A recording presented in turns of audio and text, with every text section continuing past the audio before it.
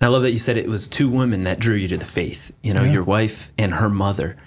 You've said before your mother-in-law was a praying woman. Oh, I can't imagine how many of us are here because we had a grandmother or a mother-in-law that prayed us in. What did you learn from her about prayer? Well, I believe she prayed me to where I am. You know, I'll tell you this crazy story. I know she was my girlfriend. I know her 2 weeks, right? I was sitting down with her mom, and they were having breakfast, I think. And her mom looks at me out of nowhere, and she says, "Michael, where are you with your faith?"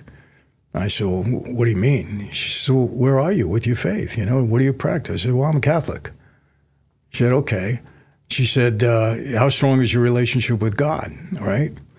And I said, "Well, I believe in God, you know, like that." So I'll never forget. My wife looks at me and says, "Ma, please don't go too heavy. You know, I'm hoping for a Bible study during the week, maybe church service on Sunday." That's what she tells her mom, right?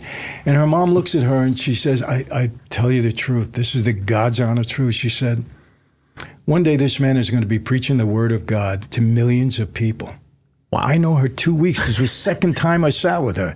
Now I'm looking at my girl. I'm saying, this woman's out there. There's something wrong with her, right? And that's exactly what I thought. I said, "Oh, she's got this Jesus thing going on." And so Cammie looked at her again and said, "Ma, please, you know, maybe a church service."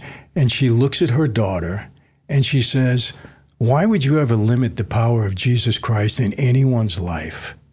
And she goes next door and she says, "I'm putting your name in my prayer book." She had a prayer book, like a telephone book. Awesome. And she said, "I'm praying for you every single day." Wow. That woman prayed me to where I am.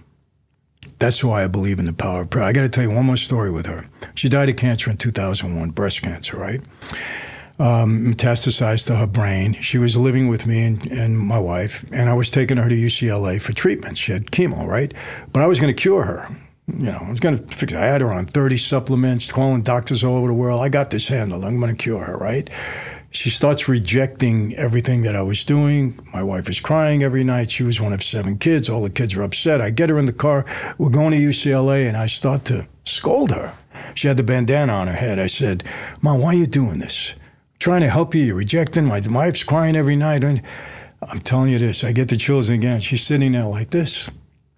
She turns over with this angelic look on her face, and she says, "Son, I'm going home. I'm ready." Not a hint of fear, not one speck of doubt. And you know what? That was one of the most courageous things. Now, you're talking to a street guy. Right.